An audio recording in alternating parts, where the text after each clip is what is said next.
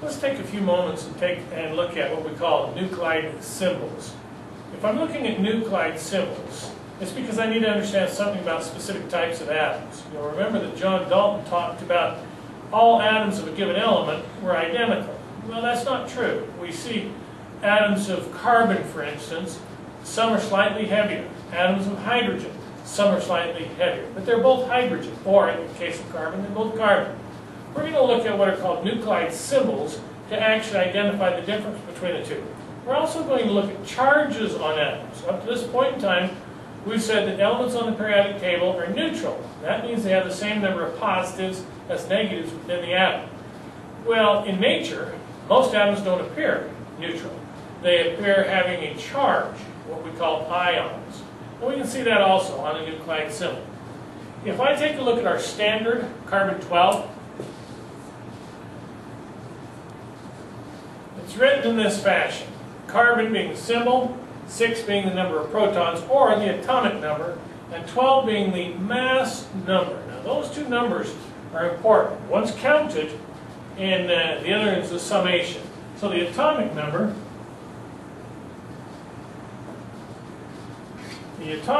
is the number of protons in the atom.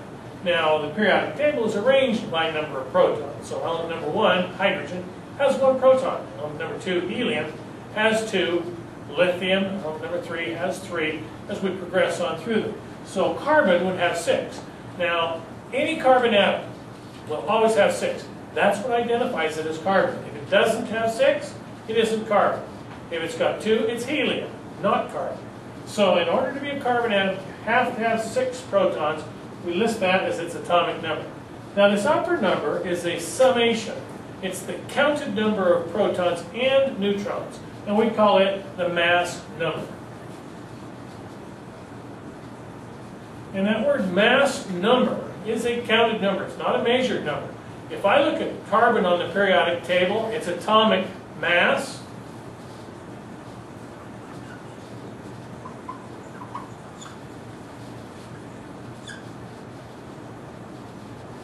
is reported as 12.011 atomic mass units. Now, you remember that the atomic mass unit is 1/12 the mass of a carbon-12 atom.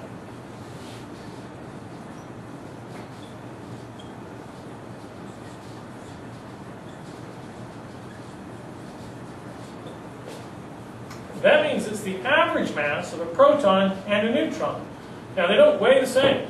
A proton is slightly less massive than a neutron. So the atomic mass unit is defined as 1/12 of a carbon-12 atom because it has the same number of protons and neutrons. Okay, so if I look at the atomic mass of an atom, 12.011, that is compared against a carbon-12 atom, or 1/12, the mass of a carbon-12 atom. But if I look at the mass number, that is a counted number, not a measured number. This one's a decimal because it comes up a comparison against an average, the average of a proton and a neutron. Now it's also an average because it's a decimal because there are 2 different kinds of carbon. We write them carbon-14 this way and carbon-12 that way. We know that they're the same kind of atoms because they both have 6 protons. If they didn't have the same number of protons, they'd be different elements. But they also vary slightly in their mass. So this number right here becomes an average of the mass of those 2 atoms. Can you tell which one is more common in nature? Well, if the average is closer to 12 than it is to 14, I can tell there's a lot more 12 in nature than there is 14. Well, carbon-14 is radioactive anyway, and it decomposes, so it would make sense that that's the case. It's generated in our upper atmosphere by interaction with the solar winds, and it doesn't stick around very long. It decomposes. So, based on that, then, we have measured numbers, we call it the atomic mass, and we have counted numbers, the atomic number. The counted numbers is the number of protons. Then I have the mass number, which is the counted number of protons and neutrons. And then I have the measured number, which is the average of the mass of all of the atoms that are present of carbon. And it's obviously closer to the carbon-12 atom. Now we're going to do a little bit of math here to calculate the number of neutrons that are associated with this symbol that we've just drawn. From our nuclide symbols, can I calculate how many protons, electrons, and neutrons are present? Well, if you look at the number of protons, that one's easy. It's the atomic number. So if I have an atomic number, I can identify the element on the periodic table. Or if I have a nuclide symbol, I can calculate the number of protons from the nuclide symbol. Now there's another way of writing this. That one's written as carbon 12. This one's written as carbon 14. Two different ways of writing this. The nuclide symbol is more useful for us, but if you're typing it out on a typewriter for text, it's easier to write it that way. So, from this, the carbon 12 atom, what can I tell? Well, first of all, carbon, I know it's carbon because of the number of protons. So the number of protons indicated by a positive symbol, P plus, is equal to 6. Now that's consistent with both of them. So they're both carbon because they have 6 protons. But the number of neutrons between them, indicated as an N with a 0, because they don't have any charge, is equal to, well, let's see, 12 minus 6 is also equal to 6. In this example, the number of electrons, you recall we said in a neutral atom, you have to have the same number of positives as negatives, so the electrons, indicated as an E negative, is equal to 6 as well. So I have the same number of positives and negatives. Now let's look at this example. The number of protons, still, with a positive charge, is also equal to 6, same as we had over here. But the mass is different because the number of neutrons is different. So the number of neutrons is equal to 14 minus 6, which is equal to 8. And that's where our extra mass comes from. And the number of electrons is going to be the same as the number of protons if it's neutral. So that's also equal to 6. So I've used my nuclide symbol to calculate protons, neutrons, and electrons. Let's shift gears a little bit and see if you can try some of these on your own. Okay, given the symbol 8838SR, can I identify how many protons, electrons, and neutrons are there? Protons, positive, electrons, negative, and neutrons with no mass. Well, the protons are the easiest one. That's number 38. That's the atomic number. And if it's a neutral atom, the number of electrons is the same as the number of protons. So that's also equal to 38. Now, if the number of protons and electrons were not the same, we would indicate that in the upper right-hand corner. Strontium, for instance, generally isn't found as strontium as an element. It's found as a 2 positive charge. Well, what does that mean?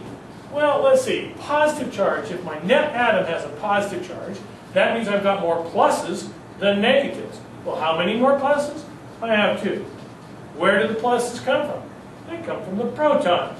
So if that's the case, if I had this symbol, would it still be 38? No. In that instance, that would be 36. Because I have 2 fewer negatives than positives, and I indicate it this way. Okay, well now how many neutrons do I have?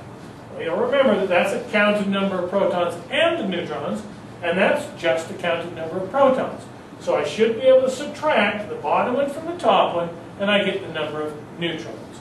In this case, 88 minus 38 is equal to 50 neutrons having no charge at all. So I end up with strontium 88 has 50 neutrons. Would that mean that there's possible strontium 87? Yes, if there was an isotope known as strontium 87, it would have 49 neutrons. That symbol would be written this way. SR, if we're assuming it's still a positive ion, 38 still the number of protons. That means these two are isotopes of each other, and 87 would be the specific isotope. So they're both the same atoms because they have the same number of protons, but they have different masses. based on the number of neutrons that are present. So given that information then, could I write a nuclide symbol if I just know the number of protons, electrons, and neutrons? And the answer to that is yes. I'm going to start with the number of protons because that identifies the element. So I'm going to put my 53 in the lower right-hand corner. Lower left-hand corner. I'm going to put my symbol up here. And if I go to the periodic table, element number 53 is iodine, like this. So I've identified the element from its symbol. Now I'm going to calculate the mass number. You'll recall that the mass number is the sum of the number of protons and neutrons. So if I add those together, I end up with 127. Now to double check that, I can look on the periodic table and see if it makes sense. Yeah, the atomic mass of iodine is close to 127, so it's probably a viable isotope. Now let's check and see if there's a charge on it. I've got 53 positives and 54 negatives. So which one's more common, the positives or the negatives? Well, the negatives are. By how many? Well, 54 minus 53. One more negative. So I end up with my symbol looking like this. It's iodine 127. It has 53 protons. It has one more electron than proton, so it is a charged ion. Okay, using that logic, can I write up a nuclide symbol for an atom that has 4 protons, 5 neutrons, and 4 electrons? Well, let's use the same approach to it. 4 protons, lower left-hand side. The summation of 4 and 5 is 9. For the mass number, I go to the periodic table, look up element number 4. That's going to end up as beryllium. And it has 4 electrons. Then I also notice that there's no charge here. So I've been able to identify from that the specific isotope of beryllium that I have indicated here by the number of protons. Okay, let's take a look at a different type of problem. I have 3 different atoms. It doesn't matter what they are. They've represented their symbol by X. There's no X on the periodic table, so it's an unknown element. Can I identify which of these are the same atoms, same type of atoms? Well, let's see. In order to be isotopes of each other, they have to have the same number of protons. So given these symbols, which have the same number of protons? Is it these two that have 156 on the top? Or is it these two that have 64 on the bottom? Correct answer, that one is an isotope with that one, because they have the same number of protons. Do they have the same mass? No. This one is a heavier isotope. So they are the same type of element, but not identical atoms. They're isotopes of each other.